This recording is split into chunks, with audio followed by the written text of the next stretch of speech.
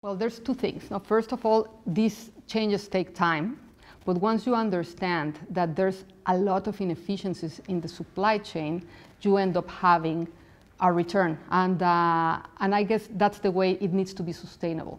In one of the sessions, they were talking about the fact that they were giving some funding to the producers, but in the end, this was just kind of a philanthropic money, and their lifestyle was not really changing. And what we think is, if you have the right practices, and we have seen that in different geographies, with the precise use of inputs like fertilizer, with the right seed, you can see yields that really make the whole landscape approach sustainable. Of course, you have to take pilot projects and then look for replicability and scalability.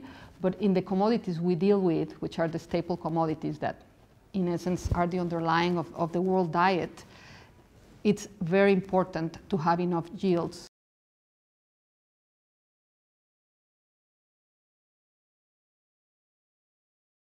I'm going to talk about this specific project in India, which is interesting because we first had to work in the ground with the different alliances we form with NGOs that know the local communities. First, to convince them that there's a way of changing the way they live and they can be more productive. So we have already over 25,000 women working in agriculture. And while it took some time for them to realize that this new thing was going to be beneficial, as soon as they see the yields increase and they see that in their pockets, it just permeates very easily. So the difficult part is to convince.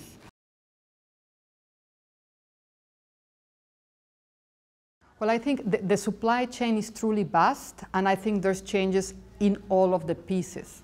I'm going to refer first into the inputs. There's definitely a lot of change in seeds and also in fertilizer. I think fertilizer is worth mentioning because the farmers were not used to apply fertilizer precisely, and that would give a lot of more pollution also to the water. Now they realize that there's different components and different formulas, so they apply less fertilizer, saving money, saving greenhouse gases, and producing more.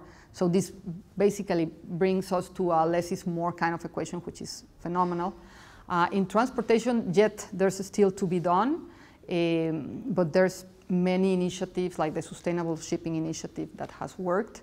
And then we go to the consumer side, where we're also looking into products that have additional nutritional values in order to really make it more of a nutrient economy instead of more quality instead of quantity on the diets. So we've seen enormous change from the ground up, and in the farmer perception as well. They are much more into phones and into communications and want to talk to the private sector and see what the price is. So they're much more engaged than 20 years ago.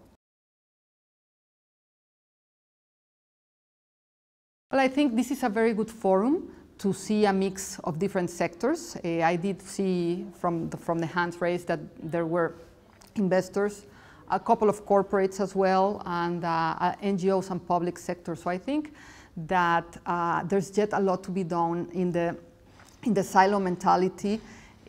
We, as private sector, really look more into results, while what I've seen in the public is it looks more into budgets. So we need to reconcile those two in order to really develop sustainable supply chains. And I really think this is a very good forum to be able to get new connections and